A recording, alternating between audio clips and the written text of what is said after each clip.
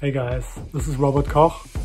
I want to tell you a little bit about the song Reach, which came out in 2017 on Diynamic. It's an interesting song because it went through a lot of different versions. We originally wrote the song here in Los Angeles with Delhia, France and Crater.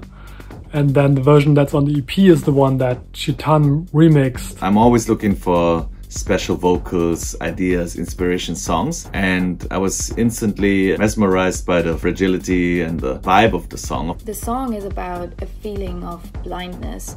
You want to reach for something or someone, but you feel in the dark and you don't know where to reach.